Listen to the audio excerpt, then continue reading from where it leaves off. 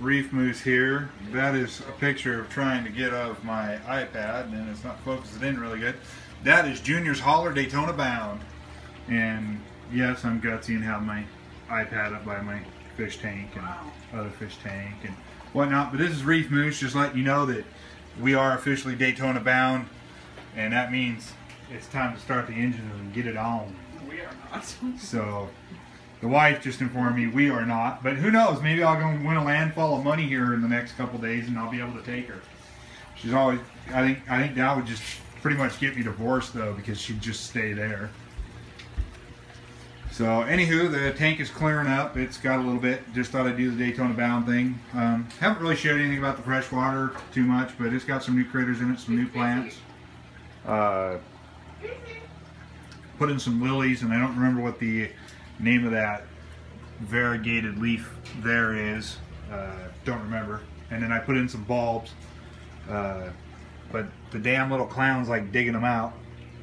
Put in some clown loaches, got 3 of those.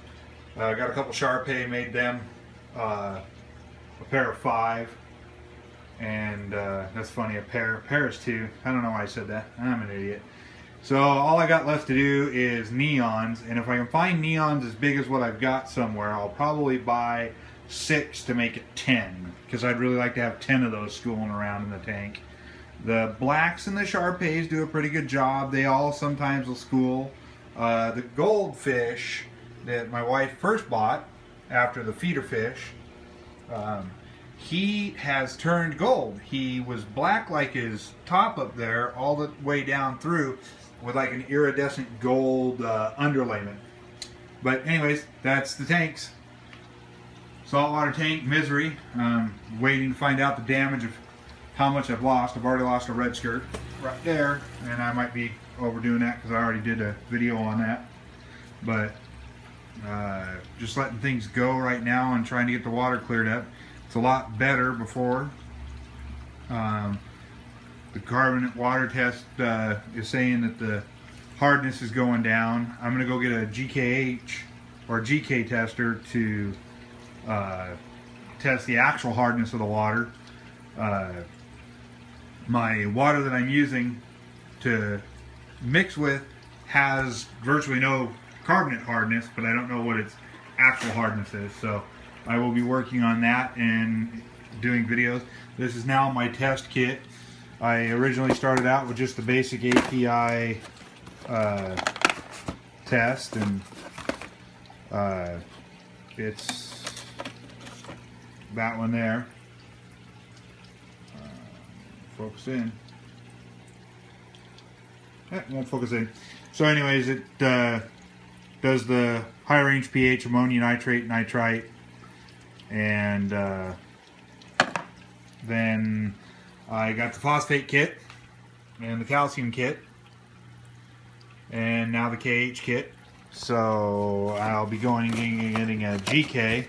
I do know they sell GKKH test kits, but I don't know if I will be going that route. So we'll see.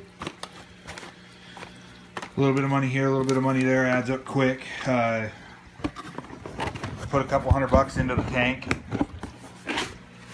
with some A-cans and stuff, and then shortly after that my pH was dropping and my calcium was dropping, and I added some pH buffer from API, and it spiked my tank hardness up, and this is the result, is what we're believing.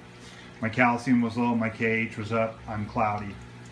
I've been doing a moderate wet skim and doing water changes, a couple gallons at a time to slowly bring it back down. Be doing probably another 15 gallons throughout the day. It's a 75-gallon system with a sump fish, 72 bow front, 10-gallon sump, almost half, little over half full. So, you know, I figure about 75 gallons total water volume is what I have here. You're starting to be able to see in. You get down here, you can see some rock, and down in the middle you can see the sand bed back in there. glass is pretty foggy, but other than that, things are looking pretty good.